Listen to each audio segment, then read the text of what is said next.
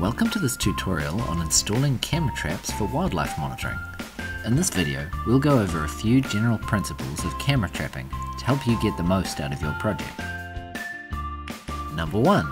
Camera trap placement. It's quite common to find a good sturdy tree and use that as the base with which to attach your camera. Use the straps that come with your camera to wrap it around the tree and fix the camera in place. The best way to place your camera will depend on the species that you are targeting.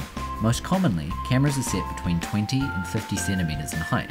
As a rule of thumb, the height of the camera should be set to target the core mass of the species you are after.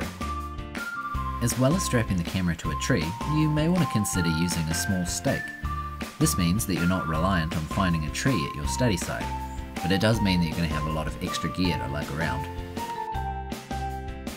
Cameras can also be set up vertically facing down at the ground. This has the advantage of standardizing the camera's detection zone, which may be important for some statistical analyses. Number 2. Photography. Camera trapping is a form of photography, so the basic principles of photography should apply. Make sure the camera is flat and stable and won't move around.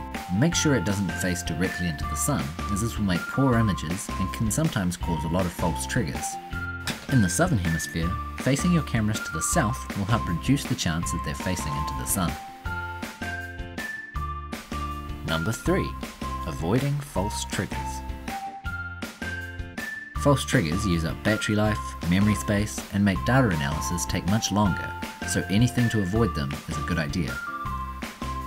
The best way to reduce their impact is to trim vegetation in the monitoring area. That way you don't end up watching hours upon hours of branches blowing in the wind. Number 4. Camera deployment. The length of time you leave the cameras out in the field will depend on the study species and the time frame for your project. Ideally, the longer the better.